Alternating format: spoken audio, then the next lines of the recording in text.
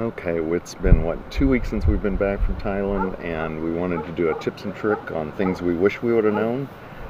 And we watched quite a few blogs and quite a few, Tanya did a GABA research. There's quite a few things that, I don't know, just left out or what, I don't know, what do you think? Some of these things we did know beforehand, but you can get it all here rather than finding it elsewhere, plus what we learned. So this is a compilation of things that we knew beforehand, along with things that we learned along the way. So something that we learned right away when we first checked in Seattle. We're sitting out on the river. Sorry, at minimums. Like there's a marking their head off. dogs in some van over here. Sorry. We learned when we first checked in for our flight was it didn't matter how small you packed, it mattered your weight. And so even though I had a carry-on size bag, I didn't get a chance to carry it on because it was over 7 kilograms. Now, obviously, this is going to be airline to airline. However, we found that to be true across all of our different hopper flights and our international air travel while on the trip. So 7 kilos, 714, about 18 pounds. So Thai Airways, EVA Airlines, and Air Asia were all the same. 7 kilo weight limit. Above that, you have to actually check it. It was free, but you have to check it. So you have to run the risk, obviously, of losing your baggage and then also having to wait for it when you get there. When we land, the first thing you can do is go to an exchange and get some of your money. Actually, I didn't find the rates to be terrible at the airport. You may find a little bit better rate in town. Depends on how much you're exchanging and see if it matters. You know, you might lose $10 by not exchanging all your money. Anyways, you want to take 50s and 100s over because you get a better rate for exchanging 50s and 100s. But they do have exchanges right there at baggage claim in the airport after you go through customs, so you can get some money because you're going to need that money to first get a SIM card for your phone. It's made it so much easier. It's like unlimited data, texting, and however many calls, like $10 for 10 days. I think it was $15 for 15 days. There you go. It's $1 a day. Well worth it. They have other plans too, lives. But it's well worth it due to just the maps, the Google Maps app. And when you get a SIM card, I didn't know what I was worried about, but I was like, oh, I'm just going to roll the dice. I couldn't find it anywhere, probably because it's obvious and anyone who travels knows this, but anyone who doesn't do this doesn't know. When I was worried that I might lose all of my passwords and not be able to use the apps that were already loaded on my phone, yeah, everything was still there. All of my it was just as if there was no difference at all. You just get a new number. Could not use the text messaging app that came with my Samsung. Like, that didn't work because I think it used the old phone number. But if I could message through Facebook Messenger, or most people over in Thailand all used WhatsApp. That was even the hotels and Airbnbs or contacts us on WhatsApp. Everyone, WhatsApp was their mode of communication. So it'd be a good app to load on your phone. Yeah, so load that on your phone. And get comfortable sending. The Bangkok, if you happen to fly into Bangkok airport, the rail link is super easy to take. It's not easy to find. It was, well, they were doing some construction. They were doing some construction, so it was a little confusing. It's like 3 floors down. It was easy if you bothered to ask someone. They were happy to tell you where to go. And we're punch drunk and yeah, we were hungover and whatnot, but yeah, it's not that hard. When you get on rail link, you buy a ticket, and at the airport you actually get like a little card, a plastic card. No token. Token at the airport. Token at the airport. Hold on to that token, because to get off of the platform at your destination, you need to put the token in the turnstile to get out. There's no notes about that, so don't lose the token. It's like a little plastic disc. It's like Google Pay, where you put the token or the card over a little reader, and it lets you through a turnstile, and then when you come back, you slide it into the actual turnstile, and it takes it back. You turn it in to get out of it. And when you're in town on just a regular, like, not the airport rail link, but it's called the BTS, they used cards, same thing, little plastic, like credit card size cards, and they were the same way. Scan it to get on, and then turn it into the feeder to get out. So. And you can buy those at glad I didn't lose prepay or self-pay kiosks, or you can buy it from a vendor. From a window. Super easy. Yeah, really nice. Super easy. If you can read, you're not gonna have a problem. You'll be fine. Don't stress about it. You're gonna have a horrible trip. Yeah. Don't stress out about getting around. It's easy on the subway. because they're all above the ground, so you don't have to worry about traffic. Another thing great to download on your phone is the Grab app. Yes. That's like the Uber or the Lyft or whatever that they use over there is Grab, and it's really handy. It worked with my Google Maps. If I was trying to get somewhere, I'd go into Google Maps, put in the address, and it would put in, and I'd set directions, and then you can choose that you want to go taxi, and it would give you the rates for taxi and Grab Excel or whatever. It had all the options. Then you chose that, and then it would go in and give you the actual real, because it'll give you a range from the Google app Maps. Pricing, yeah. And then once you choose which mode of transportation you want, then it gives you an actual price. So Grab was nice because it was a set price from the get-go, which was when you're dealing with exchanging money and everything, you know if you have the right funds, because they don't give you change. Yeah, they don't do change. You have to have exact change or you're tipping them. Same as in a taxi. And a note, if you take a taxi, and I'm guessing probably Grab as well. We didn't experience because we didn't use Grab on a toll road, but in taxis you do have to pay the tolls. So if you're computing how much money you're going to need, you better have some small bills, because you have to pay the toll 70. We had to pay a 70 baht toll leaving the DMK airport in Bangkok, and so when you're plus you had to give them the perfect change when we got to the hotel, which was like we emptied out our pockets to give them the right amount without having to overpay like an amazing amount. Yeah, it was, and when you're exchanging money, ask them to, because they'll give you big bills, ask them to give you 100 baht bills so that you can do that little change. They don't want to do that, but just small change, because then it makes it really change. tough and you're giving money away because you don't have exact change. You don't do all of it. All of it's a little, but at least get some of it in small change, because they don't like to give it that way. And if you're buying something larger, give them a bigger bill so they'll break it down so you have that small change for cabs and taxis and tuk-tuks. And you don't need to tip. You don't tip. I mean, if you want to tip your taxi driver, you might just give them a few change, like coins, which are usually it's like pennies. You're tipping pennies. If somebody lifts something for you, porter, or if they're bellboy, 20 baht. 20 baht per bag seemed to be kind of the going rate that we watched people tip. Yeah, so, but in restaurants and whatnot, unless they do something really stellar or you're in a really high-end place, you don't need to tip. So, just a FYI, because it's super cheap and no tipping on top of that. It's kind of crazy. We did find out that the food and ice are all safe over there. Obviously within reason, but the ice is safe everywhere. It's made somewhere. They all buy it. Yeah, there's icemen just running around dropping bags of ice off all day long. Bottled water, obviously. Yeah, lots of bottled water. 7-Elevens are everywhere. In a 7-Eleven you can get water, obviously. You can also get suntan lotion, hair dryers, shampoo. Highly recommend that anyone take a hair dryer with you. Even the cheapest Airbnbs we went into had hair dryers. So don't waste room in your bag or weight in your bag. Don't take a hair dryer. They're everywhere. And if you needed to buy one in 7-Eleven because they didn't have them somewhere, super cheap. It's so humid anyway that your hair's wet when you walk out anyways. Pretty much. There's natural pharmacies all over the place too, and that's where we found natural mosquito repellent. So the Thais, they don't use unless you're going into the forest. They said that they would, but otherwise, around just normal places, they use the citronella natural oil, which is nice because I don't like to put chemical poison on my body, so it was great. Yeah. Scooter rental? We have a list down here. Yeah, sorry, we're reading our list because we can't remember all this ourselves. Yeah.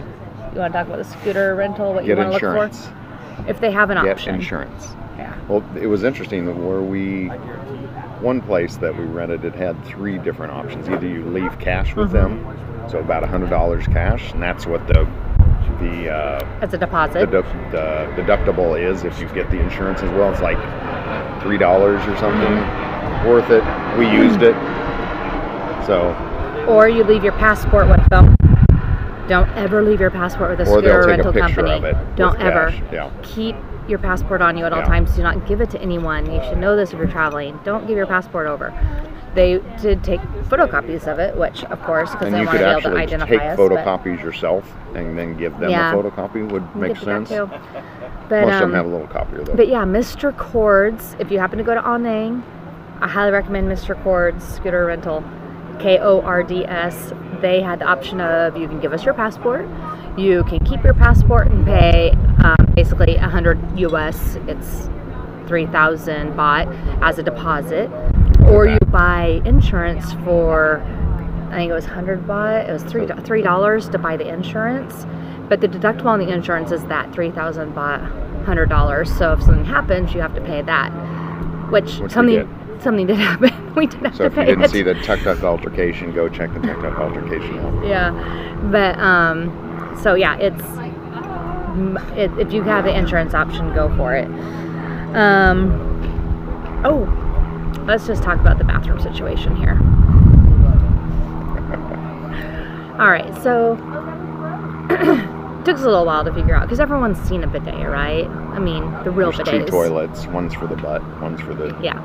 Well, over there they just have like a kitchen sink sprayer on the wall next to the toilet. Didn't know what that was all about. Did some research. I did some research. Actually, I Googled that. After about the 3rd place, I was like, what is this? And this is getting in the nitty-gritty of Thailand. Most bathrooms, unless you're in a high-end establishment, most bathrooms are a lot like if you've been to Mexico, no paper in the toilet. It all goes in the waste can. Yeah. And if we've even been into some where there wasn't any toilet paper. It was just the bidet. So FYI, that's kind of getting the gritty details, but I think you should probably know. I mean, it would have been nice to know just so we were prepared and not trying to figure out what was going on. I became very used to it. I kind of missed the old sprayer. It was funny because the shower has absolutely no water pressure. But let me tell you, the bidet has some water pressure. You gotta just ease it on to start with. Yeah, they're like, ooh. Had more pressure than the shower. Yeah. Anyways, so should wash my hair down there. Got a job to do. So just FYI. Oh, all the signs, or not all the signs, but if the sign is in something other than Thai, it's going to be in English. Didn't see any other language. Even in instructions when you go do excursions, whatever, people are either speaking in Thai or English, and always It's usually English. Usually English, for excursions. Even when we went and did the elephant excursion, the elephant sanctuary, all of the instructions were given in just English. Or Australian. Yeah, Australian. Mate. No Thai, which was really interesting. So just if you're doing tours somewhat touristy or in the cities, you're not going to have a problem getting around knowing English. I put a app on my phone to translate, never even had to use it or open it. And so let's talk about excursions a little bit. There are travel shops everywhere. So if you don't book ahead of time, don't worry, you can book on the fly. Now, if you have specific ones you want to go to, which we will be having to plug a few, then you might want to book ahead. The elephant excursion, we would definitely, if you're in the Chiang Mai. Marims Elephant Sanctuary in Chiang Mai. There's a lot of elephant sanctuaries, but Marims is the one that we went to and highly recommend it. They were fantastic. Picked you up at your place, took you out there, fed you, brought you back, dropped you off Did the at whole your place. elephant if you haven't seen the elephant sanctuary, look at our other videos and blogs. It's all there. The Thai secret cooking class, another one that we recommend out of Chiang Mai. Same thing, really pick amazing. you up, take you to the market and actually see. If you dive, I want to give a huge plug to Anang. Oh crap. It was in America. Sorry, I had to look that up. Well, we didn't end up diving with them, is why, but they They could have really taken us. They could have. We paid half down. The weather ended up being bad. Visibility was bad in the water. They were honest with us, told us that, and then they gave us our money back the day before the dive. Which they didn't have to. Sea Gypsy Divers in Anang. Yeah. Really class act. Where's he out of? Philadelphia or something? Minnesota. Minnesota, that's right. And I mean, really, they didn't have to do that. They could have totally kept our that's what we half were down expecting. payment. And You know, it wasn't a Send ton it of back. money, but it was, you know, $120, and they gave us back to it. And he did it like that night. Like I had a PayPal receipt like an hour later showing that he already refunded us. So it was really, really nice. So if you have a specific excursion you want to do, book ahead. If you don't care, if you like any elephant sanctuary will do, you got plenty of places to book. Elephant sanctuaries, FYI. Something I didn't know, little bit of humanitarian here, or peditarian. Did not know that elephants are actually horribly abused to be able to do the riding camps. So if you go ride an elephant, first of all, it's really bad for their back. You wouldn't think so because they're big creatures, but their backs are weak. The safest place to ride on an elephant is actually on their head for them, safe place for them. So it's more expensive to do it that way. But to train them is really, really pretty terrible. The circus elephants, the logging elephants, they've all been pretty horribly abused. So the sanctuaries buy these elephants from those situations and then put them in these really nice places and basically baby them for the rest of their life. So if you're looking at spending some money on some elephants and you want to get up close and personal, way better than riding, like a million times better than riding, go to a sanctuary. Especially the one we went to in Chang Mai. Well, that look was for really a sanctuary awesome. there's an interaction. You're not watching them play soccer. You're not watching them do tricks. No, They're you're just feeding being them and elephant. loving them and hugging on their trunks, and I mean they're happy. We scrubbed them down with mud oh my and gosh, rinsed it was them off. amazing. It was really cool. Okay, so that's being said. There's an elephant trail. All right. Hopper flights. You want to talk about markets and bartering? Thank you to play. I'm not the big buyer here, so Tanya really, I think, did the bartering. So essentially, Terrible at bartering. if you come in, you're better than I, just don't buy. If you have an idea of what, so you kind of work through Marcus to see what prices are, and there's going to be higher or lower for the exact same item, 2 stalls down or 2 shops down, and so go in with an idea of what you're willing to pay. If they say it's 250 baht for something, come in at 150, and you'll meet in the middle somewhere typically. Very few were really solid on pricing. The one in Bangkok was pretty much priced. We read that if they have signs up with the pricing, that they're generally not willing to barter or not as well. But if they don't have signs up, and most of them don't have signs up, then that's where you want to barter. But have an idea of what they cost, because I mean, that way you know that you're not being ridiculous really when you a great ask. deal for American I mean, prices. you're literally bartering on a $3 shirt, and then you kind of feel bad because I mean, how cheap are we? That's where I'm kind of like, it's a $6 T-shirt that I would pay $45 in on the coast for $30. So I'm kind of okay with that. But I think, what was the other? But if bartering you don't want anything, if they're like trying to get you to come in, and you actually found this more if the shop owners were Indian, like East Indian shop owners, they would like come out and try to get you to come in. Just smile and say "Kap kun ka" or "Kap kun krup" if you're a guy. If you smile and say thank you. Kap kun ka is the feminine version. alone. Kap kun krup is the male version. Yeah, they'll totally leave you alone. And they smile. Y back. Yeah. So then you can escape. And then just keep walking, and they won't bug you. It's the easiest way to get out of that scenario. Because I always feel bad. It's like, well, tell them, look at this. Like, no, I don't want to. Without having to be rude or whatnot. That's just a really classy way of going about it. Let's just say. Once you're there, if you're wanting to take some hopper flights, there's lots of hopper flights, like to the other cities, like Chang Mai from Bangkok or down to Krabi. They're cheap. They are smaller in legroom, so if you're a tall person, just be prepared. It's going to be tighter. Long, though, so it's not 14 hours of cramped. Yeah, but just be aware that you are going to have tighter seating arrangements, and they're all big. It's like not small planes, they're like 737s, and it's interesting. And they're usually packed, so.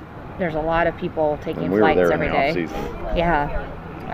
As far as laundry goes, as far as packing, they do have laundry available almost everywhere. Generally range between 40 to 50 baht, which is $1.50 per kilo of weight. So 2.5 pounds is $1.50. So we were halfway through our trip and we washed everything. I think it ended up being $6. Yeah, something like that. It's 50 baht times 3. You wash everything. Yeah. Yeah. And so you essentially you don't have to pack for the whole time. back for a half or a third and do laundry while you're going through. Though usually if you drop it off, it's either there the next day. So if you're coming into a town, that's a great time to drop off laundry because it'll be back the next day. And it's a lot of times at the hotels or the hostels or something, you'll see it around on the streets. So save your back some time. Right. Save your weight. Something you should pack is a power converter. I found one on Amazon. It was great. It was a power converter and also had USB plugins. Maybe we can leave a link for that at the bottom of this somehow. Tanya was running charging backup camera batteries. But most of the places we went to, you couldn't leave the power on in your room when you left the room because your key turns on the power. Yeah. So if you're planning on like, let's go plug everything in and go out to dinner, you get one key. Charge everything at night. That's the way they save electricity. And when you leave the room, all the power goes off. Everything goes off. So AC, lights, so you're always coming back in and it's a warm room. Yeah, so they usually cool off pretty fast though. But you'll want to take your, you'll want to plan on charging at night or when you're there taking a nap. Take a nap. Take a nap. That's what we did. If you're going to burn battery. It's really hot in the day. Take a nap in the afternoon and then charge during that time. Massages are really cheap. We're talking like $6, $3 to $6 for an entire hour.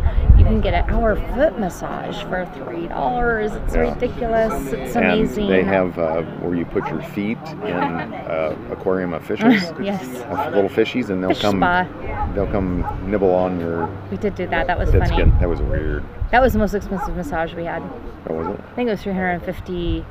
No, it was 100. No, it was 100 baht for 15 minutes. So it was for $3 for 15 minutes.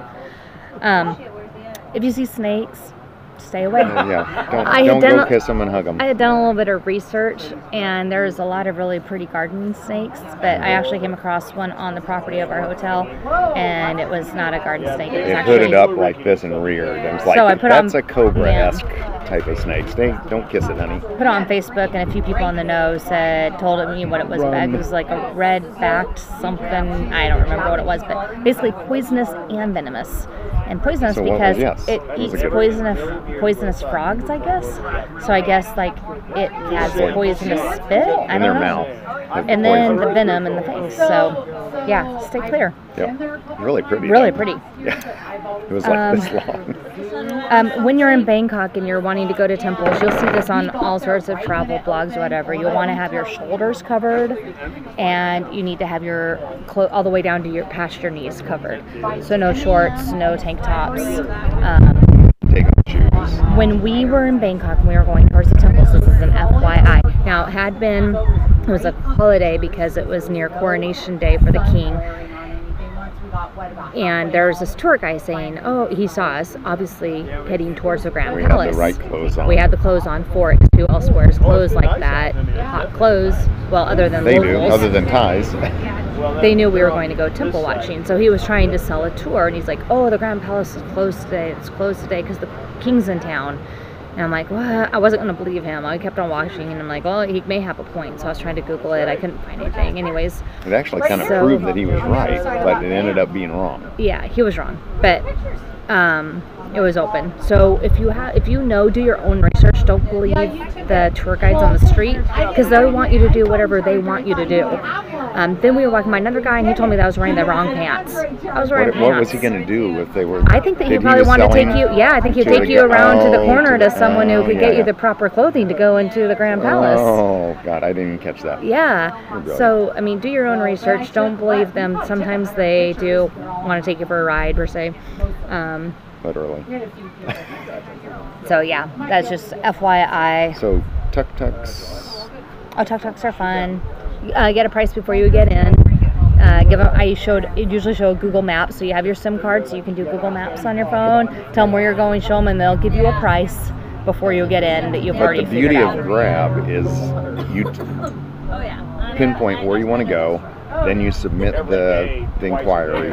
Somebody responds. You know right where they're 3 minutes away. Just like Uber. Yeah, and then they know where you're going. We had one cab driver that said, "Oh yeah, I know where that is." From the airport, he lied. He had no idea where he was going. He had no clue. Tanya was GPSing him, and he wouldn't. listen. And I even put it in Thai language, and he wasn't listening. He kept going the wrong way, He's which very cost happy, us. laughy guy. He was laughing. Ha, ha, ha, I'm like, yeah. That didn't go well. Let's see. Anything else? I think that might be it. I don't see anything else on here that we need to go. Oh, obviously when you travel, you want to let your credit card know where you're going and where you're going to be so they don't cut you off. Travel visas in Thailand, you don't need one if you have a return ticket within, I think it's like 2 months' time. So if you're going to be returning within 2 months' time and you have the ticket when you land, you don't need a visa. Keep your travel itinerary and your return stub. Yeah, they give you a return stub. Keep that with your passport. That you fill out and put it in your passport so they know you have a ticket going back. When you're at the airports, they always have like food and coffee shops inside and outside security, so feel free to go ahead and go through the security line. There'll be things to do. Train just went by. A second. Okay, train went by. I think that's it. Yeah. But if you have any questions, put it in the comments. And yeah, put it in the comments. We'll try to answer them. We had a great time. I may not have the answer, but yeah, I think Tanya did a job of research, and it really, really helps, and I appreciate that. And we weren't clueless. You're doing research too, so you're gonna have a great time. Yeah. All right. Ciao. Sawadee Krap. No. Sawadee Krap. Sawadee Krap.